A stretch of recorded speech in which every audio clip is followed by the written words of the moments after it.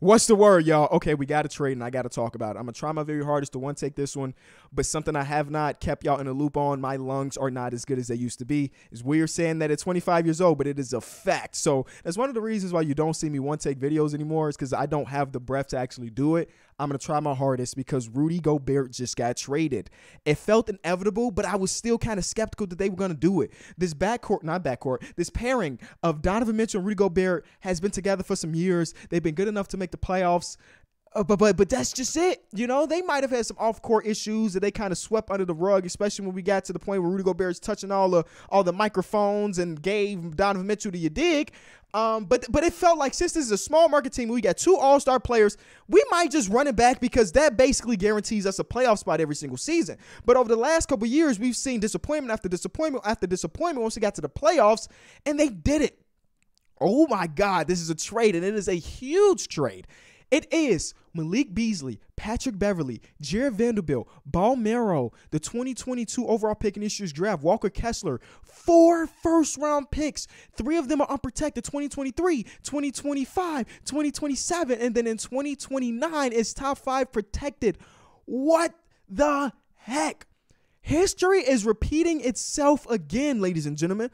We talked about a couple days ago how we were talking about the DeJounte Murray trade. And in that video, I was talking about how it doesn't happen often that we see teams give up multiple unprotected picks. Well, we're seeing it twice right now. We're seeing it for the second time in a week's time, and Kevin Durant is going to get traded eventually. At least that's what we think.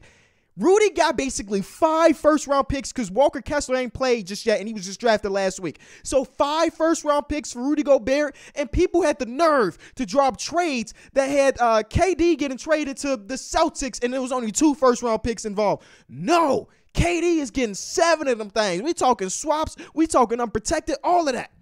Either way, Rudy Gobert is now a Minnesota Timberwolves. Whoa. My initial response to this, of course, it came out that the trade was happening. Brian Windhorst had it first on TV, and people laughed at him. I don't really know the story. I don't really watch TV like that. But I just remember when the trade happened, everybody kept saying Windhorst got it first. Either way, the trade happened, and I was excited because it is well documented that I'm like one of the biggest Rudy Gobert fans on the platform, whether it be on this channel, on my podcast, anywhere I've talked about basketball. I've been very high on Rudy Gobert because I believe his deterrence at the rim is all-time great. Rudy Gobert is a bona fide Hall of Famer, whether you like it or not, right? So it's well documented that I am a big Rudy Gobert fan, and I've been waiting for the day that he gets traded to a different organization so we can see him in a different role, not in a different role because rim protection is rim protection, but in a different scenario where it's not him and for the people that don't play any defense. And you're kind of getting that with the Minnesota Timberwolves. Yes, they traded away Patrick Beverley and Jared Vanderbilt, who were like 2 of the best defenders on the Minnesota Timberwolves this year, but they still only had a 24th, 25th ranked defense before this, and Rudy Gobert by himself is a bona fide top 5 defense. So now we get to see that. Again, back like I'm rambling, it's one take, whatever. Rudy Gobert is one of my favorite centers in all of basketball. He has been my favorite for a long time. I do not understand, and maybe this will come out, who the hell the Minnesota Timberwolves were bidding against, right? Like I said, it felt relatively inevitable that either Rudy or Donovan were going to be traded. And it came out that the Utah Jazz are trying to retool around Donovan Mitchell. They don't plan to trade him. We're going to talk about that in a minute because that's even weird to me. I know that the Bulls were interested. The Bulls don't have anything close to this. Not even close. The Bulls have like 2 first-round picks that they could throw. You basically gave up 5. So my question is, who are you bidding against to give them Malik Beasley, rotational player, Patrick Beverley, NBA starter, Jared Vanderbilt, NBA starter, and then 5 first-round picks? Balmero ain't really played, but he was a first-round pick too. So counted 6 first-round picks. I don't know who they were bidding against, but they got their guy. Now I'm looking at this roster. You got a big three basically. You got Karl-Anthony Towns, who just signed his max extension. You got Rudy Gobert, who's under contract for the next 4 or 5 seasons, and now you got Anthony Edwards, who's going to be up for an extension next season. I'm just going to assume that it's going to be the max. You still have D'Angelo Russell, you kept him in a trade, and then the rest you got like Kyle Anderson, you just picked up. Torian Prince is back. You got some pieces over there, but does this team immediately become a championship contender? Immediately, I don't think they do. It all relies on that guy Kermit, that guy that terrorized Bo Cruz for 2 hours of the movie. It is all on Anthony Edwards' back. This team's now and its future is dependent on whether or not Anthony Edwards can blossom into superstardom, and I don't put it past him.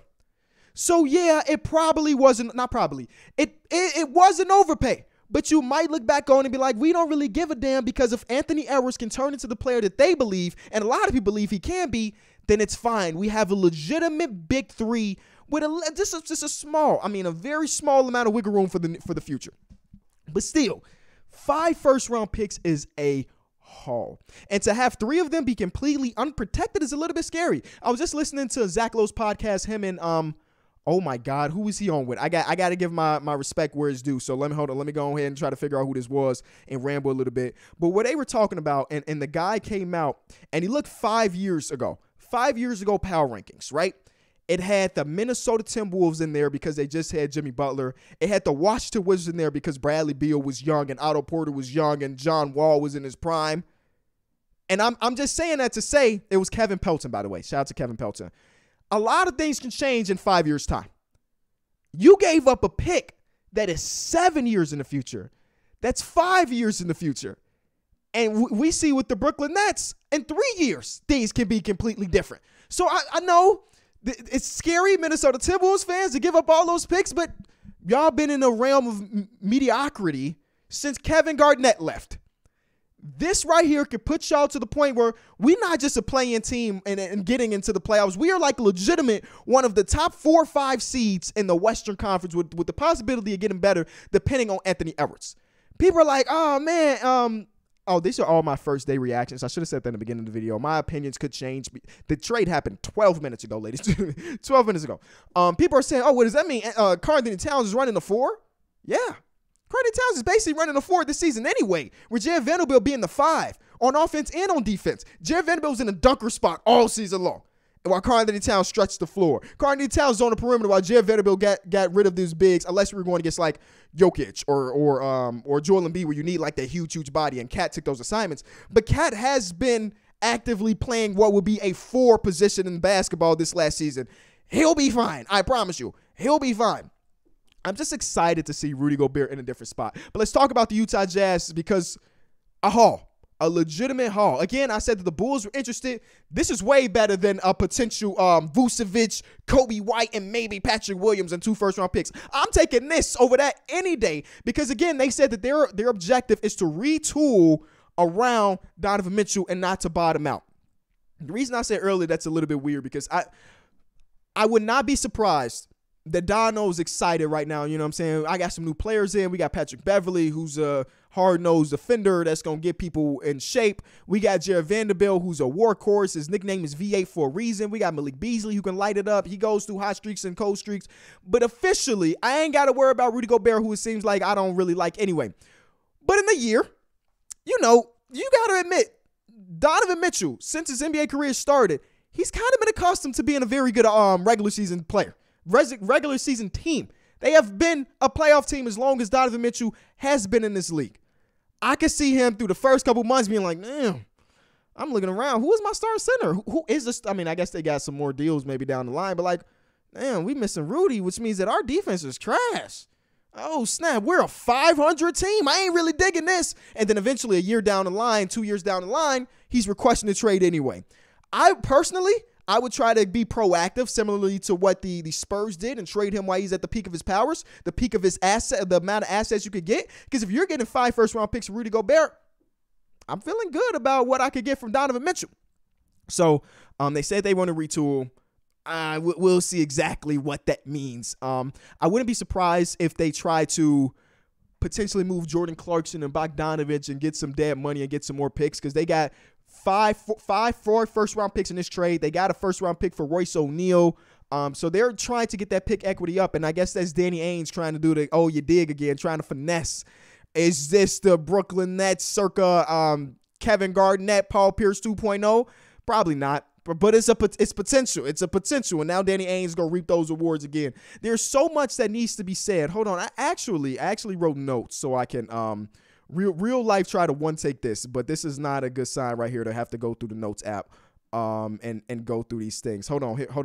This is what Patrick Beverley gave his heart and soul for a season. He tweeted when you gave Taurean Prince some money and said, hey, good deal. When Kyle Anderson got his money with them, he tweeted, love this. And just like that, he is shipped out of the dough.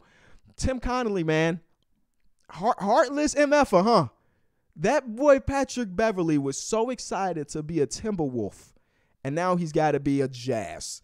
And I was seeing Utah Jazz fans saying, hey, I don't even know if personally I can root for Patrick Beverley considering the stuff he's done in the NBA in the last couple seasons. Jared Vanderbilt and Malik Beasley. Hear this. This is fun. Jared Vanderbilt and Malik Beasley have been traded by Tim Connolly 2 different times. Because if you don't remember, Tim was over there in Denver, and he traded V8 and Malik Beasley over here, and then he got to over here, and he traded them to the next team. He just don't mess with them, bro. He legitimately do not mess with them. Rudy Gobert, one of my favorite in the league. I have to admit that this was an overpay. Again, that's 12 minutes after the trade has gone down. Now I might look back on this and be like, oh, it ain't that bad. Anthony Edwards, you got to carry. D'Angelo Russell was still on the team, and I'm curious about his future with the team. I don't think they're going to move him now because he's the only person that could get Rudy Gobert involved offensively, it seems like. A bunch of lobs and things like that because D'Angelo Russell's a pretty good pick-and-roll player. I don't think they're going to move him this offseason. I honestly wouldn't be surprised if they extended him once the season was over, not at the $30+ million that he's on now, but way, way more team-friendly deal because that's what they're going to have to do. Like I said, Rudy's under contract, a big old contract. Karl-Anthony Towns has signed a max, and then Anthony Edwards is going to award a max too. So you have to do the small things around the edges. Tim has a reputation of drafting well in the second round, so that might ease the pain for Minnesota Timberwolves fans at least a little bit, even though he's traded a lot of the picks that he's recently had. He traded Donovan Mitchell. He traded Rudy Gobert on draft night. You know what I'm saying? It seems like he's got a good eye for talent, but also don't realize when he should keep and when he should trade away. Either way, again, as a fan that doesn't have any stake in this fight, this is an exciting-ass trade to see an NBA Hall of Famer, one of the best in basketball, yes, I said it, be moved on to his next team to team up with 2 other guys that are really, really good. I think that the future of the Minnesota Timberwolves could be really bright, depending on how Rudy Gobert ages, because he is already 30 years old. But with Anthony Edwards playing the way he has played and looking like he can be better, Karl-Anthony Towns being shifted over to basically a new role on the offensive and defensive side of the ball is going to be interesting. And I'm excited for it, man. Let me know what you think about this trade in the comment section. I swear to God, anytime I want to take a video, once I hit this button that says stop recording, I immediately think of 30 other things that I want to say. So we might do another recap later today where I give different opinions or more or add on to this, but I appreciate you.